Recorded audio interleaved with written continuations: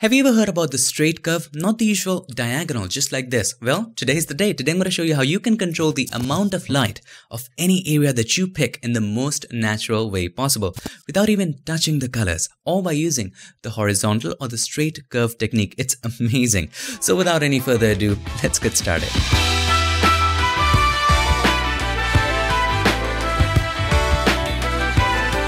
So here we are again in the mysterious world of Photoshop, and if you want to go ahead and download this photo or any other photos shown in the tutorial, you know what to do. Check the links in the description. First of all, let me show you how to do it. We're going to be talking about how it works later. First, let's do it. Create a hue saturation adjustment layer first. Click on the adjustment layer icon and then choose hue saturation. Now take the saturation all the way to the left, making it black and white. Now change the blend mode of the hue saturation adjustment layer from normal to soft light, just like so. Now you know curves is my favorite adjustment layer. Nothing goes without curves. Click on the adjustment layer icon and then choose curves. Now, here's an important step. Click on this button, create clipping mask button right over there. It affects only the hue saturation adjustment layer. Take the point on the extreme left to the middle, just like so.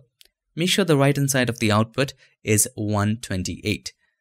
Take this point as well, the extreme right, to the middle, or you can simply type in 128 in the output, just like so. Now have a look at this. This is interesting. Even if I turn off the hue saturation adjustment layer, it's the same image. Even if I turn it on, it's the exact same thing, right? So if I come back to the curves properties, if it's not open for you, you can just double click on the symbol to open up the properties of the curves. For example, you want to brighten this area. Let's just zoom into the image. You want to brighten this area. You would select the hand tool right over there. Click on this one and brighten it. You want to darken this area or maybe just brighten this area. Click and take it up. Just like so. Maybe you want to darken the extreme highlights again. You can just take it down like that. Let's have a look at the before and after. The before and after doesn't matter, but I want you to understand the concept over here. Here's the before, here's the after. We can easily control the brightness of any area that we wish. You can also work this way. Just zoom in. If you want to just decrease the brightness of the highlights, so the right hand side represent the highlights and the left hand side represent the shadows. We have talked about this in the curves adjustment layer guide. You can watch it right here. So if you want to just make the highlights darker, you would just decrease the right hand side, you would take it down. And if you want to increase the shadows, you would take it up. Maybe you want to do something with the midtones. You want to just bump up the midtones as well. So you can create complex curves over here. And none of it will affect the colors. Have a look at it. Here's the before, here's the after. Colors are not affected at all. This is super amazing. Let me show you another example. So here we are in our second example. And if you think the process is too complicated and long, just go to the description of the video and download an action. It does it automatically for you. So all you have to do is to go to Window and then Actions. Now, I have made this action available for you to download. Just click on the horizontal curve action and play it. It does everything for you. Let's close it. All you have to do, double click on the symbol of the curves adjustment layer and then start adjusting. Maybe you want to make the roads more shinier. Just zoom in with the help of the hand tool right over there. Just click and drag it up to make it brighter. But other areas are becoming brighter as well. We don't want that to happen. We want to darken this area. So click and drag it down, just like so. As easy as that. Have a look at the before and after. None of the colors have been affected. So here is the before. Let me just put it somewhere. All right. So here is the before and here is the after. You can also mask it if you want to. Click on the mask. Maybe you want to create a gradient. So I'll choose a gradient. And I'll choose this gradient right over there.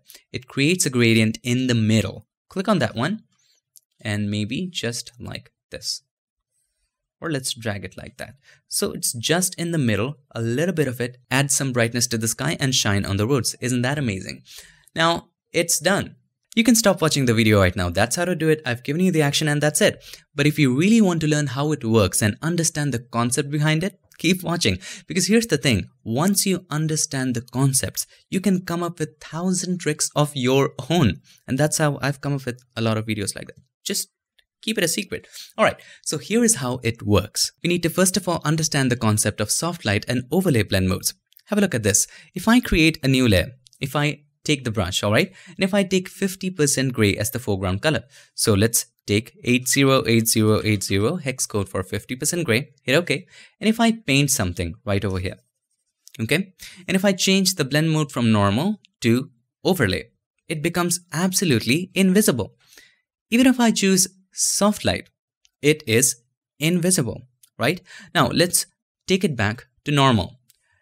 Now if I put it back to black, and let's say I decrease the flow to somewhere around 11%, and if I start painting like this, just like that, all right? And change the blend mode back again from normal to overlay. Have a look at this. Everything which was 50% gray just vanished. Have a look at this again.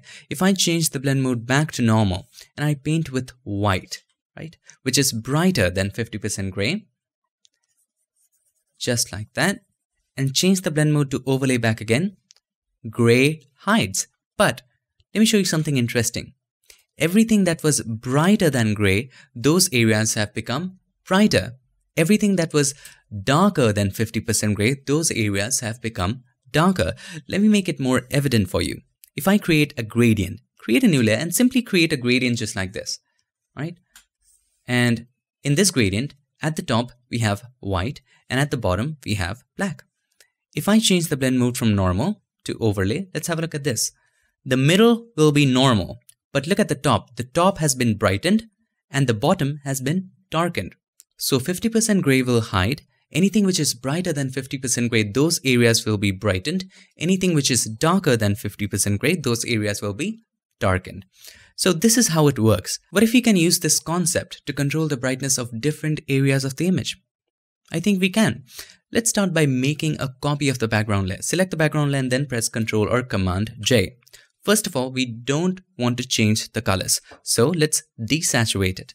Go to Image, Adjustments, and then Desaturate. So this does not have any colors. Now, if I change the blend mode from normal to overlay, it's kind of making the darks very dark and the brights very bright.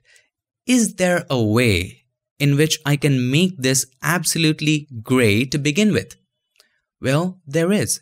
Let me show you how. If I change the blend mode back to normal again, and if I create a curves adjustment layer, click on the adjustment layer icon and then choose curves. Now, we want the curves adjustment layer to only affect this layer, which is layer 1. So click on this button, which is create clipping mask button, or you can simply hold the Alt or Option and click on the line between these two layers. Now, if you take the extreme left point up, the shadows become brightened, right? Take it more up, the shadows become absolutely brightened to the middle because you want to make it gray. If you also want to make the highlights gray, you bring the highlights down. So you take the shadows up to make it gray, you take the highlights down to make it gray. So once you bring it at 128 exact position, let me just dial it in, make sure this is 128 as well. Have a look, it's absolutely gray. So when there is something which is absolutely gray and we change the blend mode to soft light, what will happen? It will completely hide. Now, let's change it back to normal and let's see what happens when we change the curves. So here we are in the curves. Suppose we want to make the highlights a little brighter. So when we do something like this, when we take it up and then we take the shadows down, look at how it's creating a light map, which if we change the blend mode to soft light, will directly affect the light of that particular area. So that, my friend, is how it works. If you want to make the effect more extreme, you can also choose overlay. It just makes it more extreme.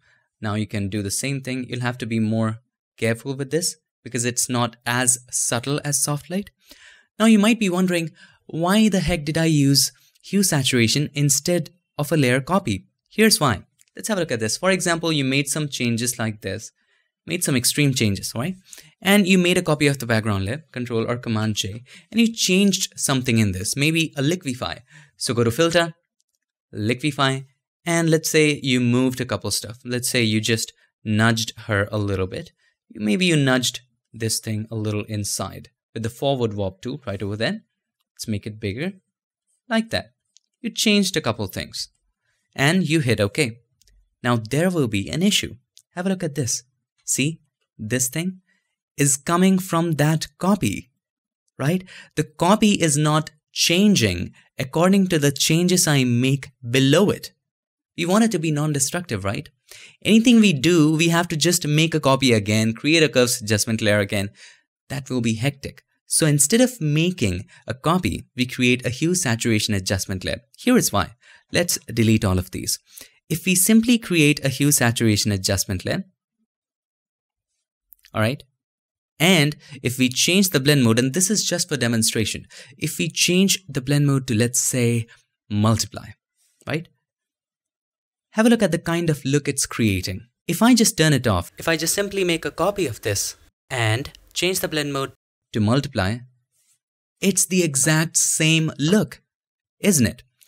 Which teaches us that these adjustment layers create a virtual copy inside them. And then they adjust those virtual copies. So if we change the layers beneath an adjustment layer, it keeps on changing. So why not create a hue saturation adjustment layer which will create a virtual copy of it, and also we can decrease the saturation at the same time, right? So let's change the blend mode back to soft light, and then we do the usual stuff, curves adjustment layer, clipping mask, and bring it to the middle just like that, and you can adjust it in any which way you want. Brighten up the highlights, darken the shadows, and maybe brighten up the extreme shadows just like that. Have a look at this. This is amazing. So here's the before, here's the after. So you can mold it any which way you want, and it's always going to be subtle if you use soft light. So that's how, my friend, you can use the straight curve technique and the concept behind it. If you really want to do it fast, make sure to download the action. Don't forget about it. Just a quick little recap. All you have to do is to create a hue saturation adjustment layer, take the saturation to -100, change the blend mode of the hue saturation adjustment layer to soft light, create a curves adjustment layer on top of it, create a clipping mask. Make sure the curves adjustment layer just affects the hue saturation adjustment layer, and then in the curves properties, make it straight. Make the curves horizontal. And then you can just adjust the highlight, shadows, and midtones. Right side highlights, left side shadows. I hope I'm making sense of what I'm talking about, and if I am, make sure to give us a like, and also don't forget to subscribe, and not just subscribe. Ring the bell so that you, my friend, don't miss any other future tip, trick, or tutorial. I would like to take this moment to thank all these nice and amazing people for supporting this channel on Patreon and helping keep PiXimperfect free for everybody forever. Thank you so much for all your support. Thank you for watching. I'll see you guys in my next one. Till then, stay tuned and make sure that you keep creating.